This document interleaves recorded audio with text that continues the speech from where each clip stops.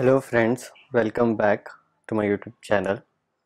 So this is Java tutorial class. This is basic Java class, and in the last class we have seen about printing multiple string using multiple statement.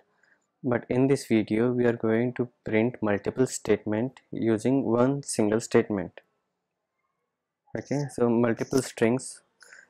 This is a complete string literal, and we are going to print this line by line but using only one single statement.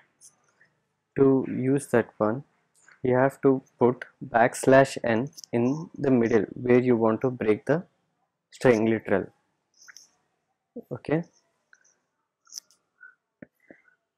now I will run this command and you can see the result.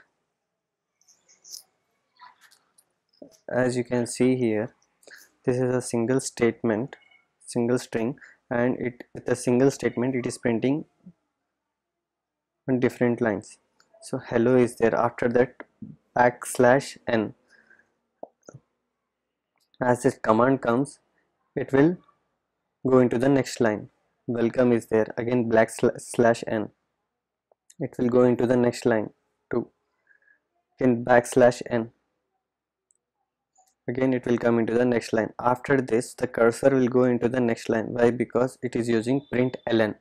If the statement was just print, it won't go, the cursor won't go into the next line, but as the statement is print ln, it will go to the next line. The cursor will go into the next line. So this is how you will do \n for writing the string literals in different line.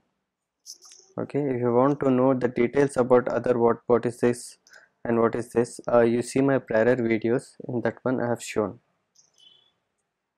Okay, and how to write comment, what are the different comment, how to write single print statement, how to write multiple print statement, and how to write single string literal in a single statement.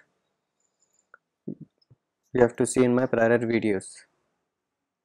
Okay,